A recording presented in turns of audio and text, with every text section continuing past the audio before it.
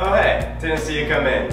The big guys with the money want you to believe that smoking hookah is a danger, but there's an even greater threat out there. When you smoke a hookah without a mouthpiece, you're not just smoking the hookah, you're smoking every one that hookah's ever been.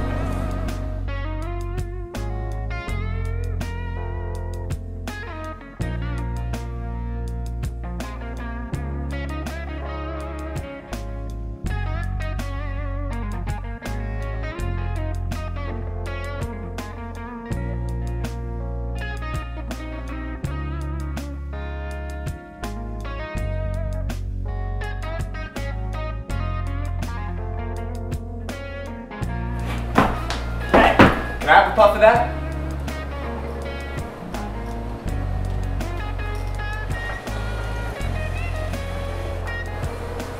That's some good hookah. How did you do that? All you need is a clean mouthpiece.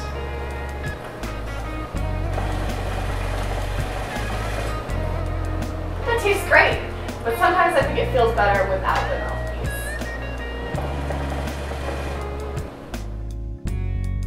Smoking hookah without a mouthpiece can lead to an overall increase in gingivitis, molecular dystrophy, and an overall sense of yuckiness.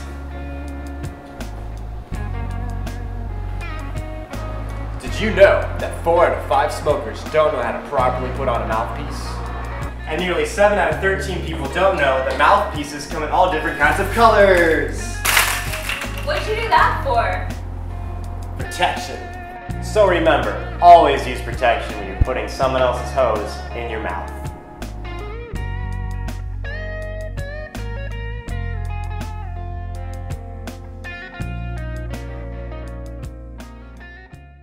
Action.